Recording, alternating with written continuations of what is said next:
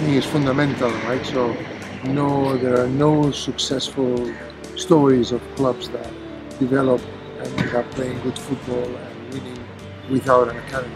The academy gives you the opportunity to develop the talent and to develop it in the style of play that you need for your first team. And on top of that, it creates an opportunity for boys, for players locally that can not only enjoy playing football, but enjoy playing football for their city.